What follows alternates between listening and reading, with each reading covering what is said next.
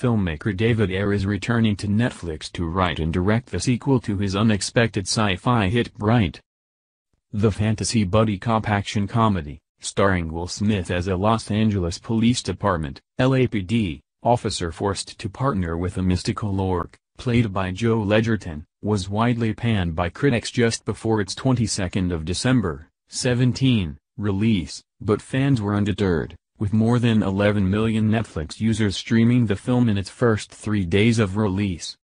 The public response, along with its 88% audience approval rating on review site Rotten Tomatoes, was great news for streaming service bosses, as they had already ordered a Bright follow-up, and now they have confirmed David's involvement in the sequel. Leading men Will and Joel are also expected to reprise their characters.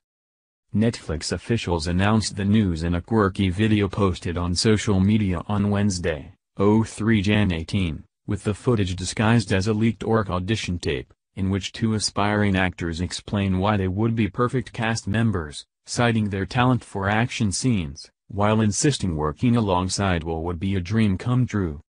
The clip ended with the message, "Bright the sequel is confirmed," before a string of suggested titles appeared on screen, including Bright 2, Brighter, Bad Boys and Mortar, Orcs Gone Wild, The Last Inferny, and Wand Wars. Announcement: Orc auditions for the Bright Netflix sequel are now closed. Read the caption for the video. Thank you. Have a nice day. With a second movie in development, Bright is now set to become the first blockbuster film franchise from a streaming service. Screenwriter Max Landis wrote the plot for the original release, which was directed by Ayer.